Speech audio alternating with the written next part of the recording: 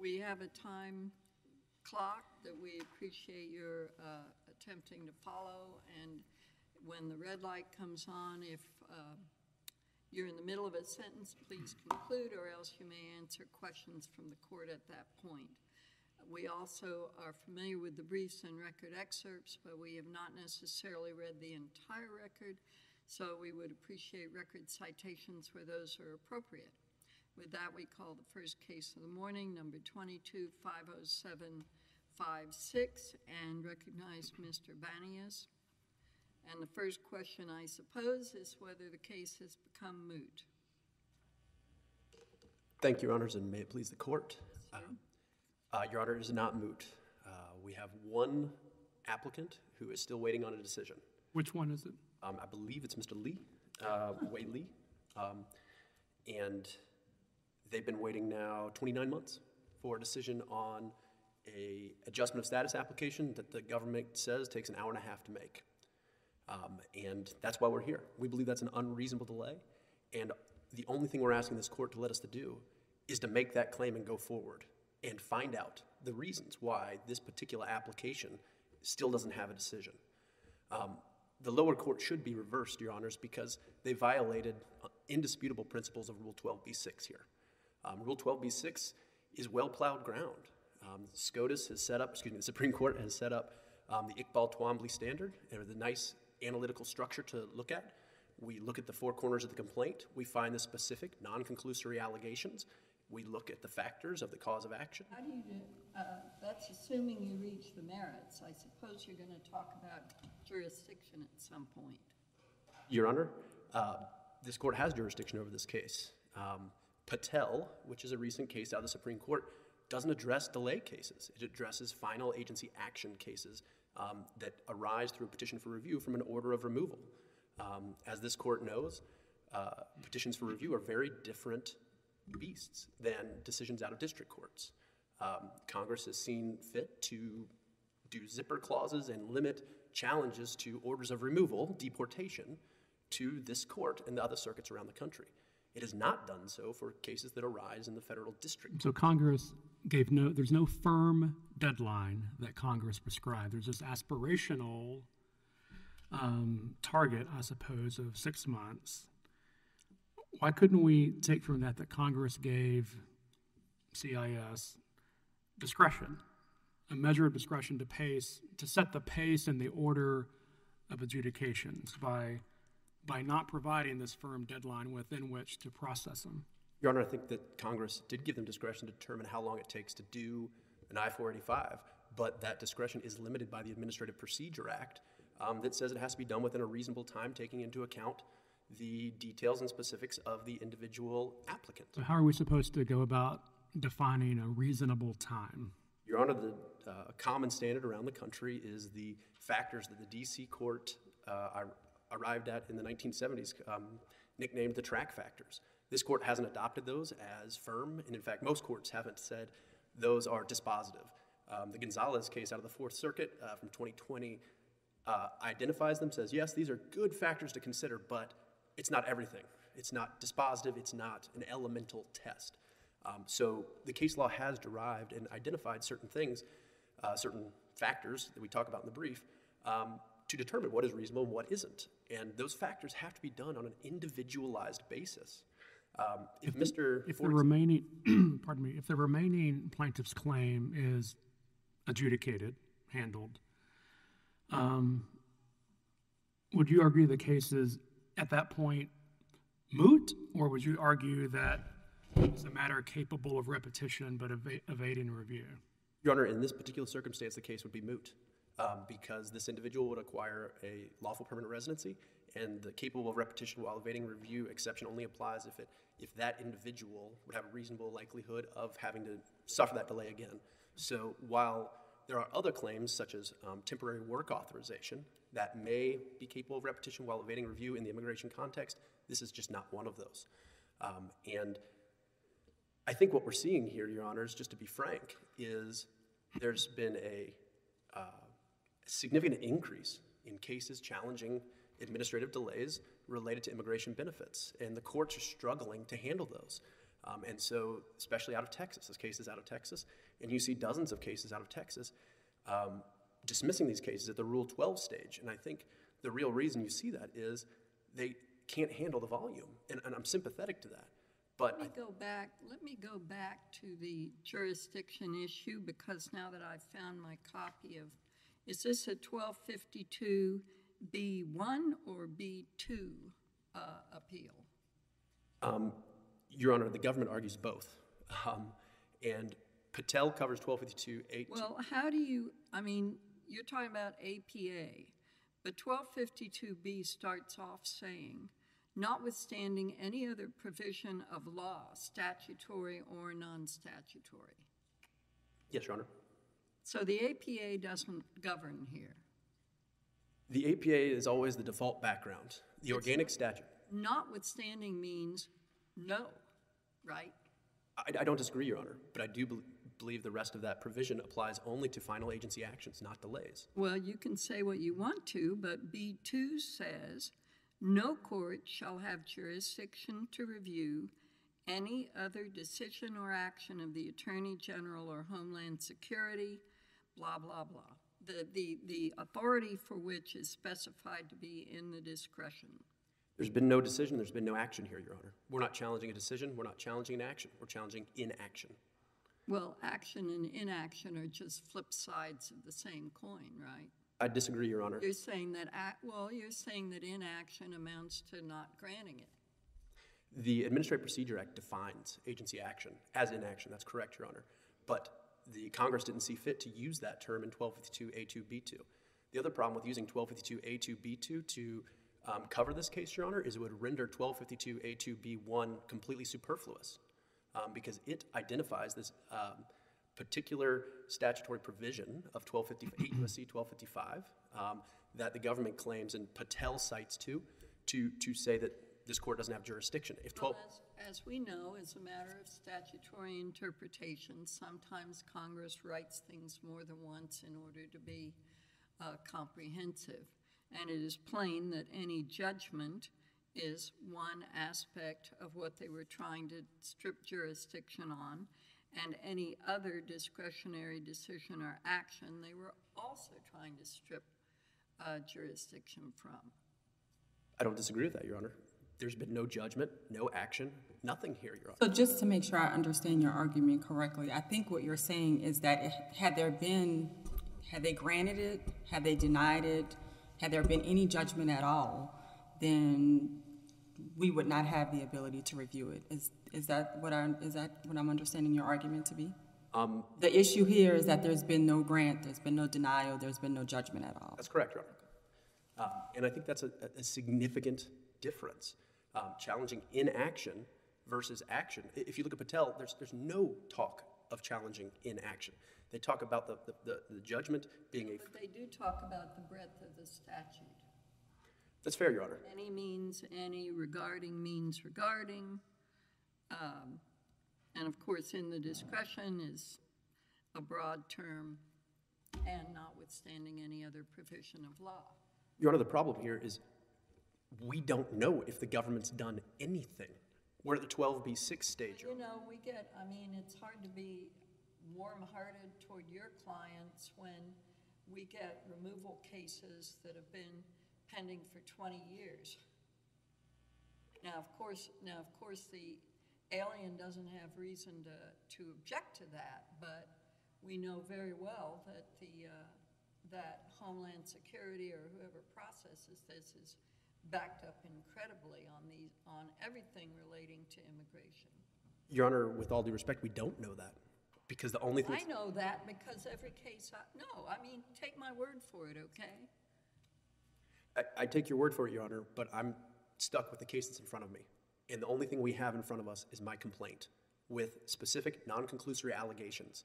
The government attached a declaration to its motion to dismiss in blatant violation of Rule 12D. They don't get to assert facts this early in the case. This case is in its nascent stages. I'm not even relying on the government's affidavit. I'm just telling you what this court confronts every day in the immigration context. Your Honor, my specialty is litigating against the government for unreasonable delays and denials. I completely agree with you. I see it in every day. So I don't disagree with you, but part of that problem is because they have no liability. These motions to dismiss are high delay, low risk strategy. They don't have to prove the facts they assert. And we have seen situations where the facts they assert in a motion to dismiss turn out to prove false. But we don't get the opportunity to test those facts because we're kicked out of court at the Rule 12 stage. What do we do about the fact that the required biometrics were added to the application, 5 months ago? October of 22? Yes, Your Honor. Is that relevant here, that the biometrics were only added in October of 22? That's less than 6 months ago. So were the applications ready for adjudication? Your Honor, biometrics take 48 hours to get back. So yes, they are. Again, we don't know that from this case. I know that from other litigation. We're not there yet. When we get to summary judgment and we get discovery, then those facts can come into play. That's uncontested though, right? What is, Your Honor? About the biometrics, or it's in the record? It's in the administrative record somewhere? When we filed the amended complaint, all of the plaintiffs had their biometrics taken, Your Honor. Well,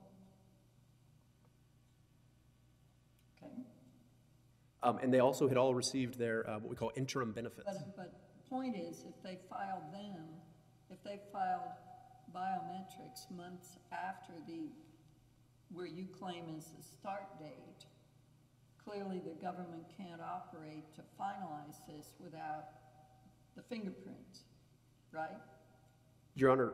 So aren't you putting a thumb on the scale, so to speak, about your timeliness?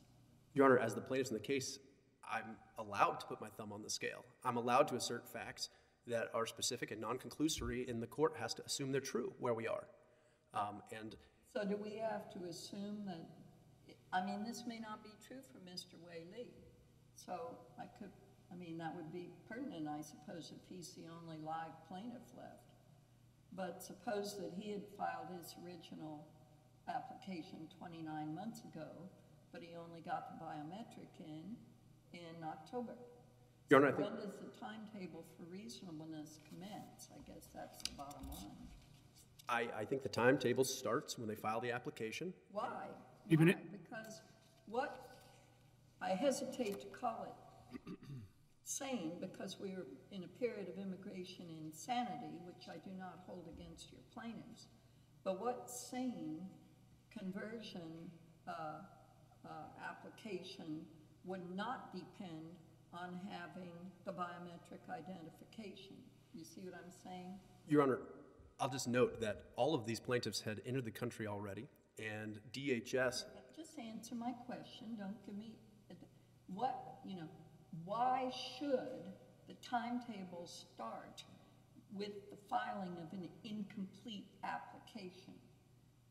Your Honor, they're not required to provide biometrics alongside the application.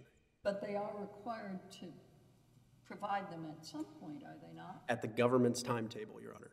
Okay, but so they could do it automatically. They could. Your Honor, the Department of Homeland Security... You're not challenging when the government asked for the biometrics, though, right? No, Your Honor. So if that's not, and I guess the question then is, unless you're challenging the government's delay in that aspect of it, why should we go back to the beginning instead of saying that the reasonableness depends on when the application is complete?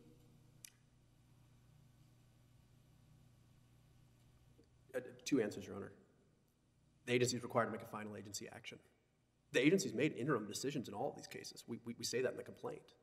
But they don't have the green card yet. And without that green card, they don't have the benefits of lawful permanent residency. And that's what they're applied for. That's what the government has agreed to give them if they're eligible and they apply. And that's the benefit they're seeking. What's your appreciation of who controls when the biometrics are submitted?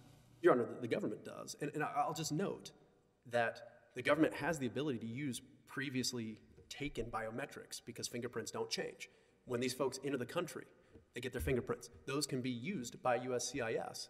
And in fact, plaintiffs all the time get notices to say, we're going to reuse your old fingerprints. And that's a great step in efficiency. It's a great step forward.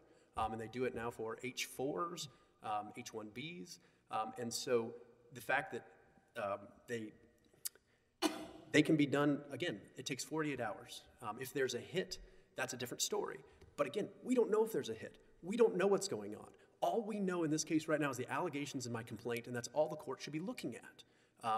Everything we're talking about are facts from the government's side that are not relevant in a 12b6 motion.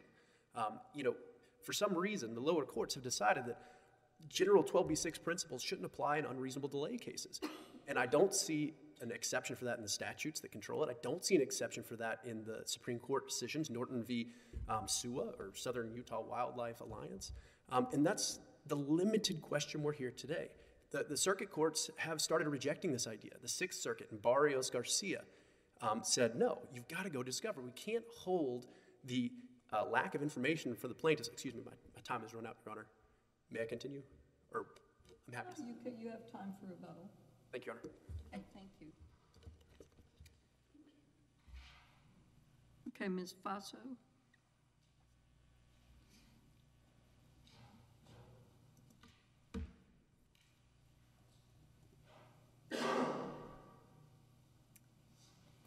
Whenever you're ready. Good morning, Your Honors. May it please the Court. My name is Alessandra Faso, and I represent the government in this matter.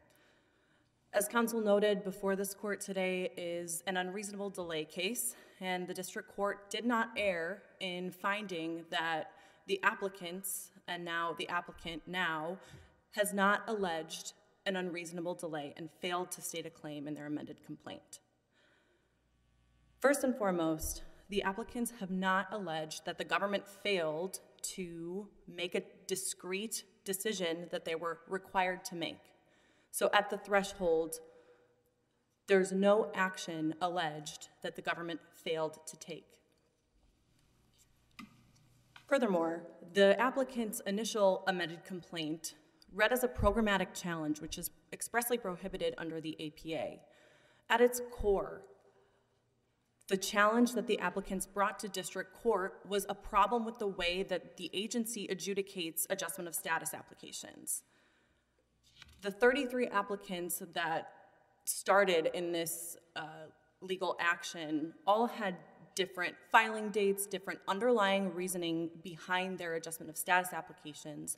However, the applicant— It is undisputed that we're only left to discuss one pending application. Is that correct, or is there more than one? Yes, Your Honor. There's one pending application with one derivative benefit. And the others are now moot? Yes, the others did moot out. And as Judge Willett did note, there is no requirement in the law that the government adjudicate adjustment of status applications within a specific time frame. And but there is a requirement that they adjudicate them, correct? Yes, Your Honor. The adjustment of status applications and any other immigration benefits do need to be adjudicated at some point in time. So you would agree that the agency could not, as a matter of pure discretion, could not push pause and stop processing applications altogether? I can see one exception, Your Honor, where that could come into play. So they're not in the facts before us, but in the event that a visa number becomes unavailable to a particular applicant when their priority date retrogresses, which is another issue that is not before this court, the agency does push pause and holds those applications in abeyance. And the agency has discretion to do so when there's no relief that they can provide those applicants. But absent that, the agency can't simply choose to stop processing. It has to adjudicate applications. Yes, Your Honor. It is the agency's duty to adjudicate the immigration benefit applications. What benefits do green card applicants receive when their 485 is pending? By virtue of having a pending adjustment of status application, applicants have the benefit of working in the U.S., being able to travel internationally, with a travel authorization document, and they can renew those benefits. They also have the benefit of job portability to the same or similar occupation if their application is pending for a certain How do those period. benefits differ from when the application is granted? When the application is granted, an applicant receives a green card, which is an enormous privilege for an applicant to receive. Once you receive a green card, you can apply to whatever job that you would like. You can travel internationally without the required. Do you get the ability to apply for welfare and Social Security and things that you wouldn't have otherwise? Federal benefits do become available to lawful permanent residents, yes. But not to just the visa holders. That is correct. That's a big deal. Certainly. However, it is also a big deal to receive the privilege of lawful permanent residence in the United States. That leads to becoming a U.S. citizen and having the opportunity to naturalize if that individual so chooses. Ultimately, the amended complaint before the district court did not plead sufficient facts to establish an unreasonable delay. The applicants would have this court adopt the test articulated in the track case, and even if this court decided to adopt those track factors, which is not binding precedent in the circuit, the government would still prevail under each and every factor based on the facts pled in the complaint. The rule of reason that the applicants allege the agency is not abiding by, that's simply not the case here. The amended complaint argues that the agency does not follow a strict first in, first out adjudication method. That's not the requirement in order to evidence a rule of reason. I'll have this court note that the particular applicants that remain, that have an active cause of action here, they filed their adjustment of status applications on October 28th of 2020, at the height of the pandemic, which was causing many delays and adjudication issues within the agency. That's certainly a factor that should be taken into consideration. The remaining plaintiff, Lee, was that application adjudication ready before the biometrics were added to the file? The fact of whether or not the application is adjudication ready doesn't necessarily hinge on whether the biometrics are collected. Biometrics are collected in the course of adjudication of an adjustment of status application. So once those biometrics were added in October of last year, that means the application can continue being processed and ultimately adjudicated to its end. So does the lack of fingerprints or biometric make it not adjudication ready? I think is the flip side of the question. I'm not sure if I understood the answer. Not necessarily, Your Honor, because as counsel noted, it is, at the discretion of the agency as to when and how they will request those biometrics. And so should the biometrics be required, should they be new biometrics be taken, is within the agency's discretion as they process that application to its end. And the facts that you asked the court to consider with regard to COVID and being at the height of the pandemic, are those to be taken into consideration at the motion to dismiss phase, or is that more of a motion for summary judgment type of factor? Under the applicant's request that this court consider the track factors with respect to the motion to dismiss, certainly that is a factor that the court should take into consideration at the motion to dismiss stage. That's certainly an uncontroverted fact with respect to the state of when those applications were submitted. Furthermore, the applicants argue that the agency should be adjudicating all benefit applications within 6 months. Again, an aspirational processing goal that is by no means required law for the agency to abide by. And the impact on the applicants with respect to the delay that they have been experiencing As I mentioned before, the applicants receive many interim benefits while they wait for their adjustment of status applications to be processed. They're not required to leave the country. They're still able to support their families by being active members of the workforce.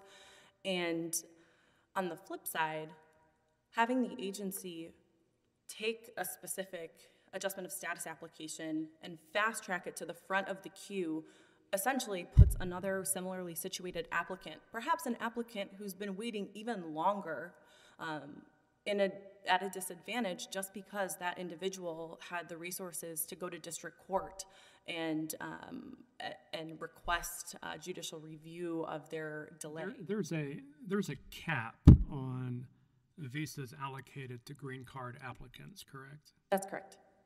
Would inaction by the agency be one way that an agency could circumvent the cap? Perhaps. However,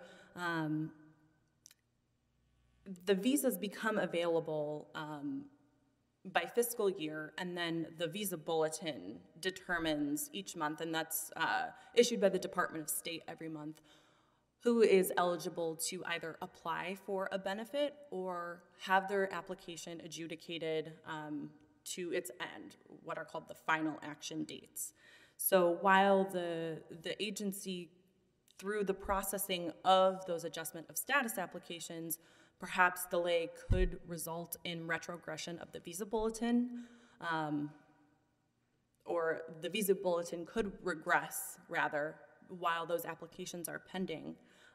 However, the agency would not necessarily sit on applications to wait for visa retrogression. This may not be in the record, but if it is, let me know. What % of applications are adjudicated within 6 months, that aspirational processing target? Your Honor, I don't believe that is in the record, and it would vary between different service centers and field offices. So, for example, I'll use the applicant in this case, Mr. Lee. His adjustment of status application was pending at the Texas Service Center. He resides in Maryland, so that application was transferred to the Baltimore field office. And 80% of applications that are pending with the Baltimore field office are adjudicated within 23 months. And this information is available to the public on USCIS's website. And currently, how long has the remaining one been pending? Mr. Lee's application has been pending since it was filed with the Texas Service Center for 28 months. And on the broader scale, applications pending with the Texas Service Center take on average about 31 months to be adjudicated. And that is based on the date that the application was filed with the Service Center or the field office. I will also note that if you input, or if Mr. Lee wishes to get a status update on his case, he can input his date of that his application was received with the agency on this website, and he can submit an inquiry when the time has elapsed where the agency should be adjudicating the application. And so that provides a check and an opportunity for those applicants to have a bit of... When you say should have adjudicated the application, you mean at what point in time? So it's about the average processing that, if it's out of the ordinary that the application is still pending... Outside of the average is what you mean by out of the ordinary. Correct, Your Honor. So you're not challenging the jurisdiction under 1252? Your Honor, for context, the government did not challenge the jurisdiction under 1252 at the district court level. And in our reply brief, we did include a jurisdictional argument in response to... It doesn't matter when well, that's a little bit late, but anyway, I mean, that is a subject that the court has to decide, isn't it? Certainly, Your Honor. So what's your position on that? jurisdiction stripping nature of 1252 would preclude the district court and now this court from reviewing those discretionary decisions of the agency with respect to the processing of adjustment of status applications. So in this particular case, what decision are you referring to that we are not able to review or precluded from reviewing? What decision are you referring to specifically? Your Honor, the decision and action is the method by which USCIS processes adjustment of status applications. But I believe their brief says they're not challenging the method, they are challenging the specific application that has been filed in this case. Yes, Your Honor. Am I incorrect on that? In the government's view, the applicants are challenging the process by which and the resulting delay in this particular applicant's case and in the 33 applicants that came before this particular applicant at the district court level. Even though if the government makes any decision, whether it's to grant or deny, this case would be moot. Your argument is still that they are challenging the method and not this specific application. Yes, Your Honor, even though this case, as you noted, would be moot should the agency tomorrow decide to adjudicate the adjustment of status application. However, what's included in the applicant's amended complaint is a series of allegations of impropriety that took place at the Texas Service Center, alleging purposeful delays on behalf of the government. And so it's hard to bifurcate those two things. You can't determine reasonableness or unreasonableness out of context. That's correct. The entire context is the processing of applications, right? That's correct, Your Honor. And so the method by which and the pace at which the agency is tasked with adjudicating these benefits for lawful permanent resident status is something that is particularly within the agency's expertise, and the agency is in the best position to be able to weigh the competing priorities that are before the agency and to allocate the resources that the agency has in order to execute its congressional mandate in a proper way. And it's the government's position that that is a discretionary process. And even if this court disagrees with the government on the 1252 argument, the fact remains that the four corners of the amended complaint fail to state a claim for unreasonable delay. And should the court disregard the track factors, looking at all of the facts in this case, it's pretty clear that there has been no unreasonable delay on behalf of the government in adjudicating these applications. We've been focused on the discretionary action provisions, but there's a mandamus statute, Section 1361. When, if ever, would that come into play? With respect to adjustment of status applications, and squaring the mandamus statute with 1252, 1252 would rule, because as Judge Jones noted earlier, that language in the statute, notwithstanding, kind of gets us over that hurdle. And looking at the decision of the district court, and I understand that this particular issue was not before the district court,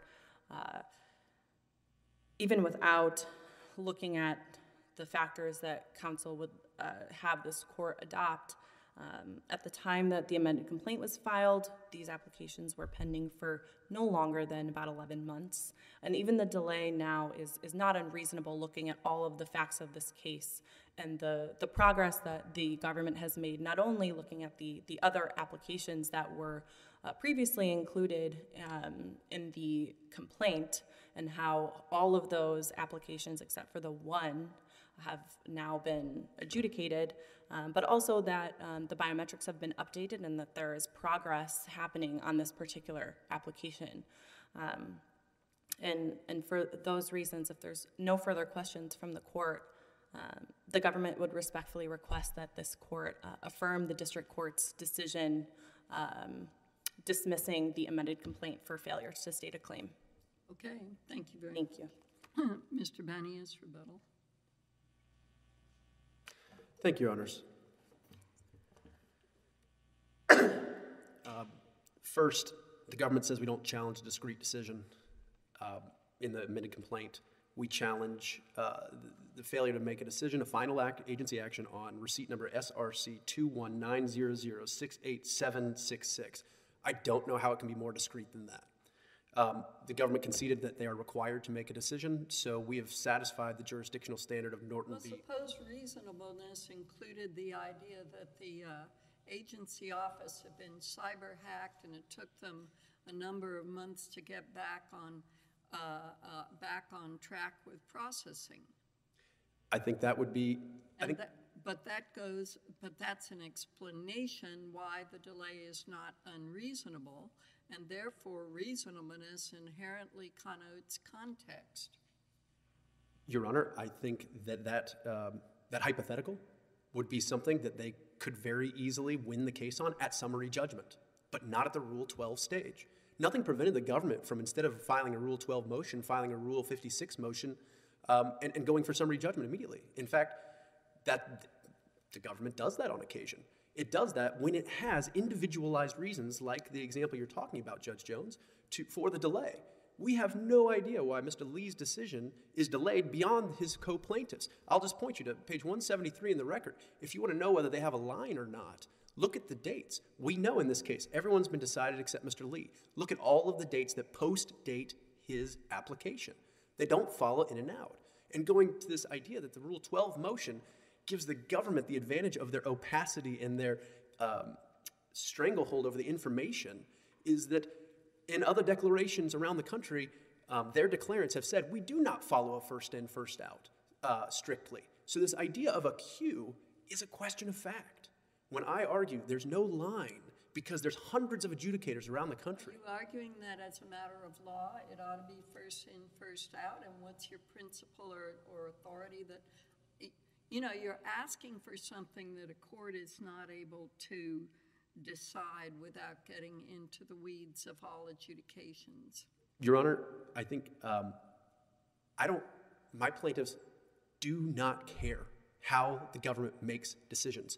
They can throw their applications up the staircase and pick the ones, the top two to approve and the other ones to deny. They just want a decision. Then how can you arbitrarily complain the first in, first out is not followed? Your Honor, that's under the context of the rule of reason under the track factors, which again, most courts have adopted. This one hasn't expressly said it, but the government claims that's their processing logic. And it's a very powerful metaphor, Your Honor. But what I would point you to is the language in Barrios Garcia out of the Sixth Circuit just last year, where they say that's a question for discovery.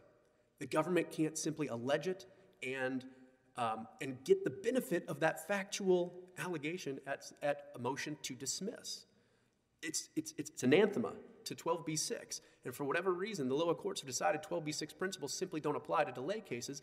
I think this court should reject that idea. Going to the jurisdictional question, I do want to address one other thing, Judge Willett, that I think you brought up, that can they make a decision to stop adjudicating? There are actually provisions in the regulations, for example, if they find fraud, they can stop adjudicating, they don't have to issue interim benefits, they issue a notice, and they start doing that fraud investigation. That hasn't happened here, or at least we don't know if it's happened here. So they do have the ability to make decisions to stop that they have legal authority to do. And so, Judge Douglas, when you asked what decision are you trying to say triggers 1252A2B1, I think you're right on. There is no decision here. We would have to say, this court would have to say, that the government has made a decision to not make a decision in every single case where the applications are pending in order to trigger 1252A2B1 and under Patel. And I think that because there are provisions where they can stop adjudicating, that is a step way too far to go to say that the fact that the case is still pending There must have been a decision to not decide this. And in my last 20 seconds, I just want to point out, the government's facts are not relevant here. Again, Rule 12b6 law is very clear. We look at the complaint, the things it alleges, and things that are properly subject to judicial notice. That means facts that are not in dispute. Here, the facts they claim that are on the public websites are all in dispute. And for those reasons, this court should reverse the lower court, send it back, and let us finish our case. Thank you, Your Honors. May I ask one further question, and that is, when you filed the case, your client's applications have been pending less than 12 months. Is there any court in the country that has given any relief under those circumstances? Excuse me. For adjustment of status, Your Honor? Yes. Not to my knowledge. So really, is it fair to say that you were filing the lawsuit in order to sort of gig the administrators into acting on your client's complaints? Your Honor, the original complaint sought interim benefits, that is, work and travel authorization. And those have been decided in 6 months, okay? We then amended the complaint after they all got their work and travel to challenge the adjustment of status. We were then transferred here to the Western District of Texas, and by the time there's a decision, we're at 2 years, Your Honor. I would suggest this too, Your Honor, that the reason there's no case law that says 1 year is unreasonable is because the government has a strategy of when they lose a motion to dismiss, they settle. It's, again, a high delay, low risk strategy for them. So that was why you filed suit, so that they would settle, correct? No, ma'am. I filed it to get interim benefits for my clients. And when they acquired that goal, we went for the adjustment of status. Thank you, Your Honor.